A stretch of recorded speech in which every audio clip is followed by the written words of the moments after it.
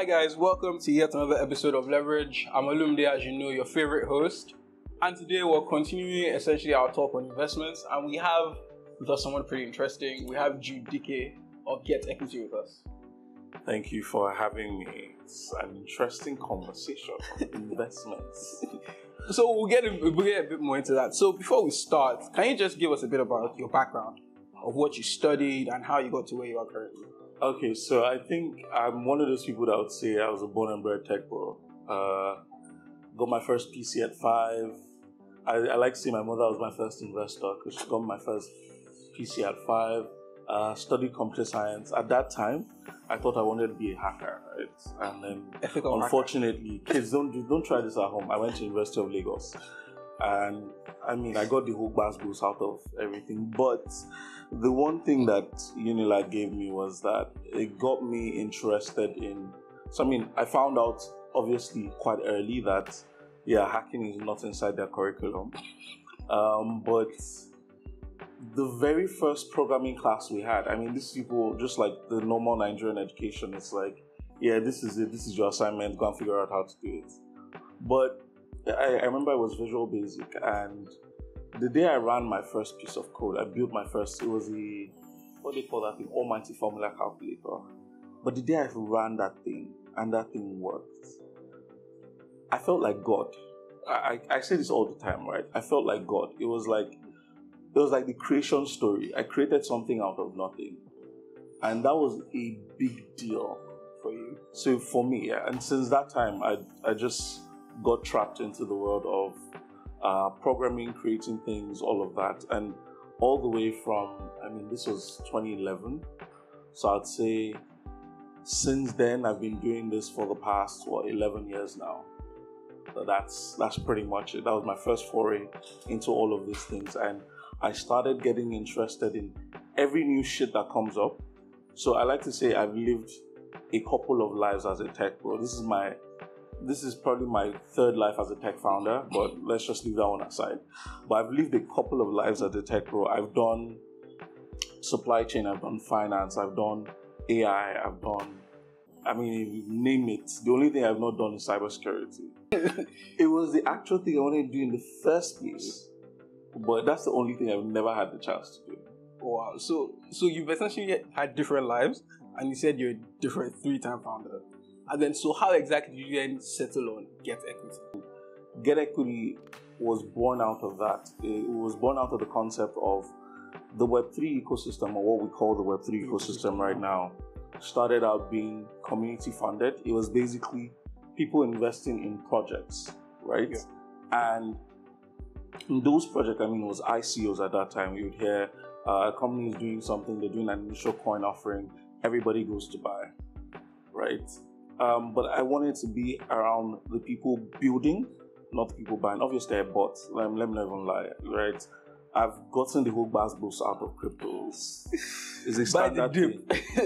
I bought the dip that kept dipping and dipped down. That I sold. I sold Ethereum at 25,000 naira one time. Ethereum is what now? Ethereum is somewhere over 1 million. So trust me when I tell you that I have chopped boost inside of that ecosystem. But the one thing that it taught me was I was able to follow the core concepts of what built out the Web3 ecosystem. Now, you'd hear, Web3 projects and VCs are pumping $5 million, etc. There was a time when the Web3 ecosystem was, nobody would touch it with a 10-foot pole, right? Yeah. It was self-funded. And so that entire concept is what came about GetEquity. What we're saying is, look, we're looking at emerging markets right now. Africa, the Middle East, some parts of Europe, Southeast Asia. Latin America right now is doing a madness, right? Yeah. VCs are pumping money in. But there was a time when even in India, people weren't putting money in. So when you look at India, you look at all these places, you start to see that there's a pattern. Yeah. How did the Indian ecosystem grow? It was also, Indians were building a lot of cool stuff, and they kept self-funding themselves. The Israeli market is probably the best in this instance. Now, Israel per capita has some of the most funded startups per capita in the world. And this is in the world where the US is there. And how did Israel do this? It was all community driven. And so what the entire concept around GetEquity is to bring in that community driven metric. But another thing you start to have is how do you trust, legal, all of that. And that's where we came up with core concepts.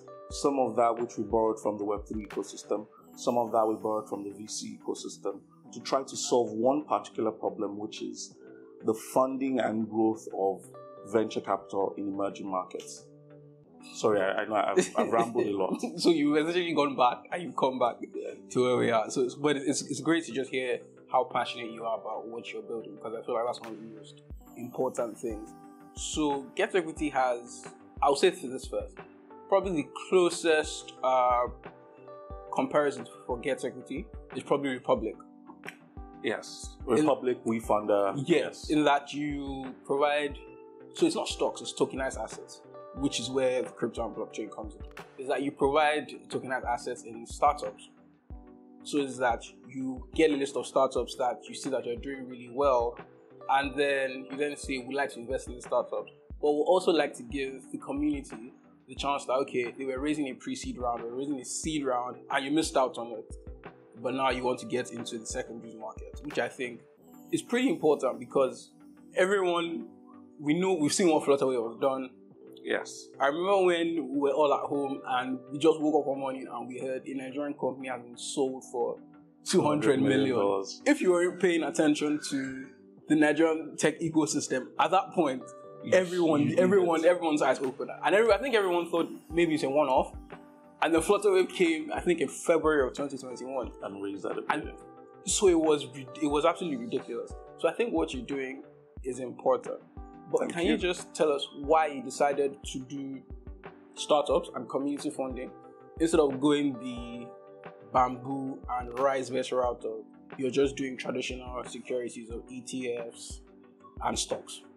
Okay, so I think majorly for me is because all my life I've worked with startups, right? And I've been opportune to being an early employee at a lot of the startups I've worked with. And I mean, some of them now have grown into being $100 million companies, $200 million companies. But that first early onset of where you don't know, you're just in this for this thing is a mad idea. We're all building this stuff. We're trying to get this to one core concept. There's the adrenaline that comes out of that. I think in that aspect, I'm kind of an adrenaline junkie because I don't like routine, right? Unfortunately, now I have to be a founder that has to create a routine balance. But my usual thrive has always been that first adrenaline. You're pumping out code. Your problems are hitting you on a daily. It can be crazy, but it gives an adrenaline pump. Now, the reason why I didn't settle for ETFs and all those markets is because, in my opinion, those are already problems being tackled. Yeah. Right? And there's this large gap. I mean, the ETF, the exchange market, is in itself $1 trillion market, right? You can still see there can still be companies that will come up today and will still become $1 billion companies, still focusing on those markets. I've seen a couple of them. But in the emerging markets, there's literally zero. When we started, there was literally zero company focused around that. I mean, it's both interesting and crazy to be a first mover, right? You have your first mover advantage, but you also have your first mover disadvantage. Because there's no one has done it, so you're going into uncharted territory. You're building your roadmap as you go. And it's also with the knowledge that you will make mistakes. There will be people that will come after you that will learn from your mistakes, and based off that are not able to, they wouldn't go through the same wahala that you did. Yeah. You'll be hit with different types of basketballs that they will learn from. Which is an advantage they have that you simply just don't have. But then the thing also with the first mover advantage is that if you do it right, you own the roadmap. Yeah. And what that means is in that particular industry, when anybody is mentioning is in that industry, your name is always mentioned. Your name becomes the de facto standard. Yeah. So for us, that's where we want to be. We want to be the de facto standard in emerging markets. Even just the fact that you mentioned emerging markets, I think we're all aware of the fact that last year African startups raised around, I think it was about $4.9 billion. Nigerian startups raised between 1.4 and 1.7. But if you compare that with, let's say, the American market is even going too far. The Latin American market, I think South America was about 20 billion. We're still far behind. In general, emerging markets in general did 57 billion. Africa did 4.9 billion. That's not up to 10%. Yeah. So you can see that there's a lot. And even in those, and that's not even talking about the US market in itself. This is just emerging markets. The US market did almost the same as emerging markets in general. So there's a lot to do. There's a lot that can be done. And this is in 1 year alone. Right now, I like to tell people that my look forward, or how I look at things, is I like to use the Indian markets. In almost every instance, Nigeria has shown that we're kind of like India 5 years ago. Whether it was in our tech pipeline, now everybody's trying to get into tech. 10 years ago, when tech wasn't really a thing, it was kind of like it for India. You'd hear a 9-year-old is now Microsoft certified, something like that. And now we're seeing it, because now you're seeing tech CEOs, many of them are of Indian origin. We're getting there. Just even technical teams of how a lot of American companies are known to outsource the technical teams to Indian Back then, it companies. used to be, just outsource your team to Indians. Yeah, that was very popular. Now, people are starting to look at, it's cheaper to just hire Nigerians. Yeah. I mean, we're getting expensive, but still, it's quite cheaper. Yeah. So in that particular instance for us, India now has 13 unicorns? Africa I think we have about 10. we have like 4 or 5. Really? Yeah. Well, we're not that many. So the thing is, those figures keep changing. So I don't know why, but that's not great. But the actual truth is, I mean, there are a couple of companies that we maybe from how we feel should be unicorns if they were maybe in like the US or something like that. But I mean, time will tell. I think 2023 is probably going to be that year where we mint a couple of unicorns outrightly. But I feel like in the next 5 years, we would see quite the rise in African unicorns. Yeah, that's definitely. So my next question is, it's a bit of a two-parter. It's, first of all, I'm going to allow you to toot the horn of GetEquity and all the products you have. That's the first part. And the second one is, this year alone, everyone has been talking about a downturn in the markets. Investors are not pumping money into it anymore. Have you seen that personally through GetEquity, that not as many people are actually funding startups as much as you thought when you were making your projections at the beginning of the year? Oh yeah, definitely. I mean, so it's basically pattern matching. Now, the average investor or the average angel investor would typically use about 20% of their funds, or of their available funds, right, of their liquidity, to angel invest. 50% or 40 to 50% is usually in fixed assets, right? Real estate, all of that sort of stuff. And then maybe like a 30% is in the stock market. But here's the problem with what happened in the stock market. From April, May, and most people would put their money in stocks, new stocks, right? Companies that just IPO, because you're expecting it's going to balloon a bit before it plateaus and just balances. But now those stocks that people bought lost 70% of their value. And this is the stock market, which historically people say is less riskier than angel investing. So what happens when somebody who put 30% of their net worth inside a market that just lost 30%, and then you're telling them, hey guys, we need more money in this aspect, in this part now. What's up? They look at you like you're crazy.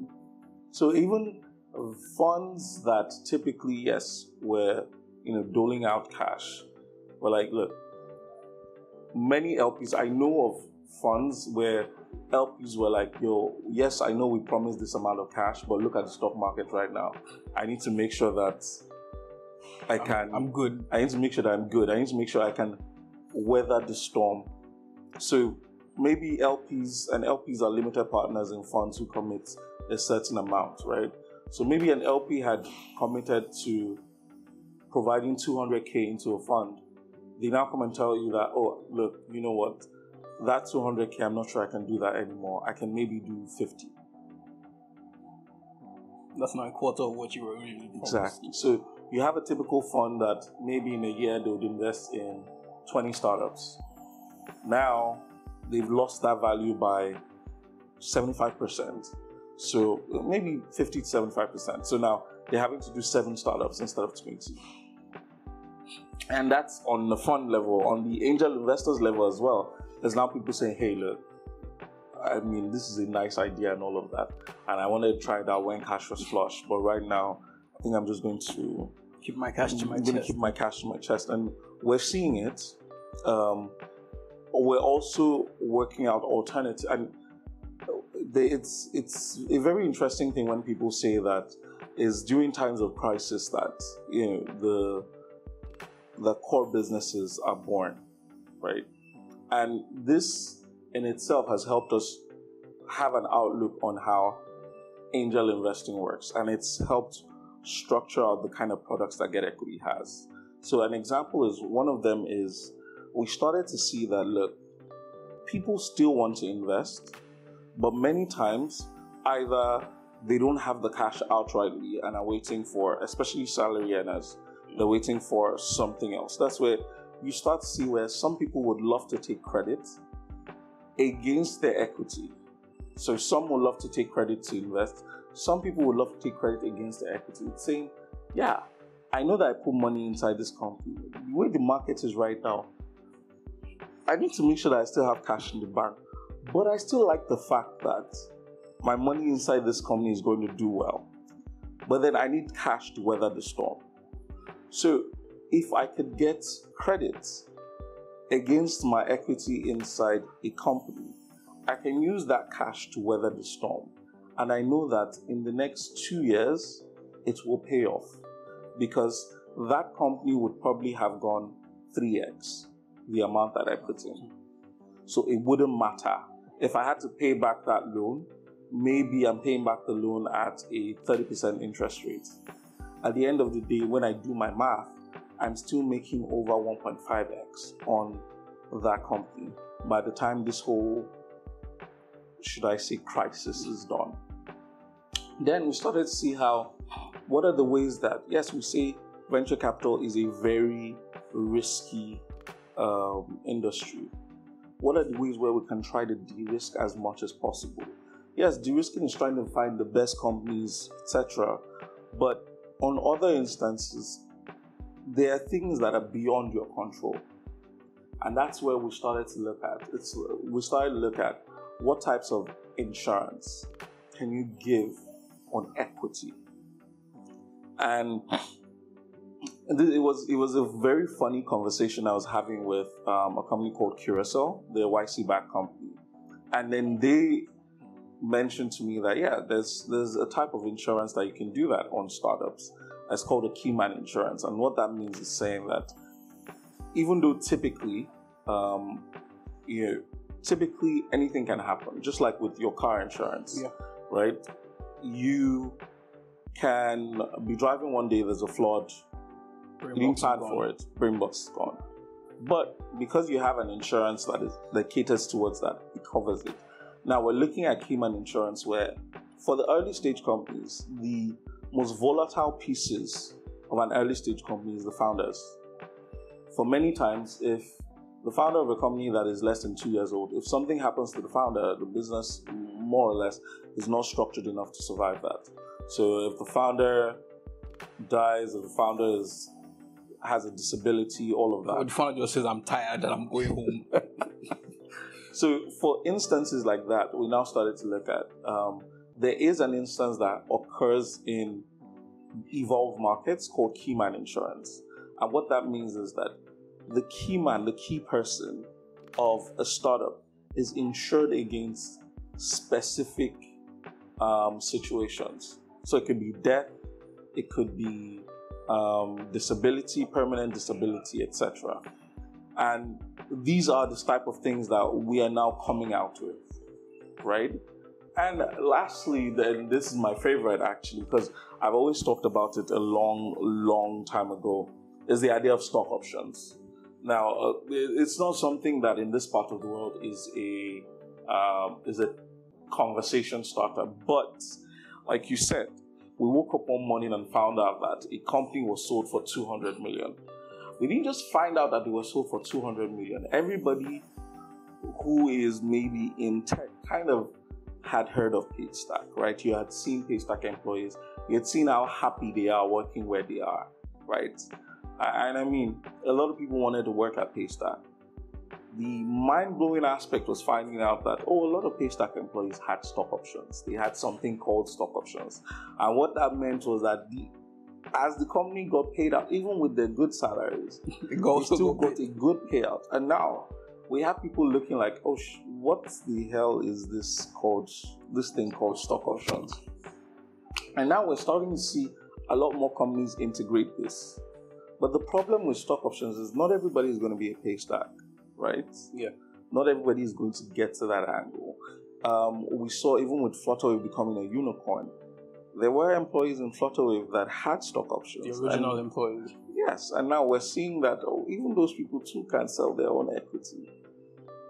But now we're getting to a point where, yes, they can sell their equity, but you want to also make sure that the employees are good, the founders are good, and all of that. In a situation where there's not enough buyers for that equity, you start to see situations where someone will say, this person didn't pay me enough, but I didn't know. This person bought my equity at a low price, but then I didn't know because, they were the only one willing to buy it. And that's where we're having conversations with a couple of startups, with a couple of much larger entities, where it's saying we can provide that infrastructure. The core angle of GetEquity is a secondaries market, right? So if you can have a secondary market for startup equity, you should also be able to have a secondary market for employee equity. At the end of the day, it's all still equity. Yeah. So these are things that, the turndown has allowed us to see that, yes, even within, you can still find ways to make money. You can still find ways to grow a venture ecosystem. Yeah, so like we saw this year, everyone in the last 2 years, like you said, the dip in the crypto market, which was pretty bloody for a lot of people. And the stock market came along. And it would seem to be worse. I saw a startup app last week about, I think, 20% of companies that have over, I think it's about 5 billion in market cap, they experienced 80% loss in their stock value. It was that bad. So we had companies that were raising at down rounds, private companies that were, I can't remember, is it Klarna that went from 45 billion to 5? How do you put that in your, how do you even talk about that? Where do you want to start from? Yeah. So I feel like people just need to acknowledge that both markets are risky. One just seems to have made, I think they're actually more alike than they are different. The first movers into the stock markets, they made a lot of money. Yes. The first movers into the crypto market, they also made a lot of money. A shit ton of money. And the thing is, I think it's the same thing. You have meme coins, like you have Doge, you have Shiba. I'm sure that they were equivalent of meme stocks as well. Yeah, you have meme stocks. We said AMC. Well. Yeah, you have meme. But kind of, yeah, it's the same thing. What we all need, what we all try to do is make sure that we try to find the best of startups. We try to find the best of situations. But then I think the biggest aspect of this is also investor education. Yeah, because I know your website, you say a lot that it's go big or go home. At the end of the day, look, you cannot downplay investor education. It's the biggest aspect of it. And again, it's one of the reasons why the regulators, to be very honest, from their own standpoint as well, one of the reasons why they tend to be very cagey is that things that have to do with the mass market, for them, it's any little thing can affect the Nigerian economy in general. So, because once there's a small panic in like startups or something, well, it checks out a lot. And for them, they're looking at it like, look, our older startups, the unicorns and the large guys, are 5 years old. I mean, our banks are typically since the 1990s, since the 1980s. So they tell you that these people have a track record. You know, they've grown with all these things. But you guys haven't done anything. You guys are just new. How old are you? I'm sure that's a question that you've been in meetings that you heard a lot of. How old even are you? When people are just asking all these young men, you people should. I mean, we understand. So, final question: what do you see in GetEquity's future between the next 3 to 5 years? I mean, the easiest thing would be me saying unicorn. But I would say what we want to be is the pioneer secondaries markets for emerging markets. I want to be the I don't know if you watched what they call this movie again, where they were trading pink slips. The Wolf of Wall Street. Wolf of Wall Street. Obviously, I don't want to be that. I don't want to snort coke. But if you notice in the US, there was the regular NASDAQ and everything. But these guys weren't trading those markets. They were trading small. They were trading a secondaries market for pink slips. Companies that weren't yet ready to IPO. That is exactly what we want to be. We want to say, in the emerging markets covering these different continents whatsoever, we want to be that core exchange for startups across all these continents. Okay, great. So we know that your first thing, like you already talked about, first mover, you want to be kind of a republic for more emerging markets, particularly in Nigeria here, where we see every day.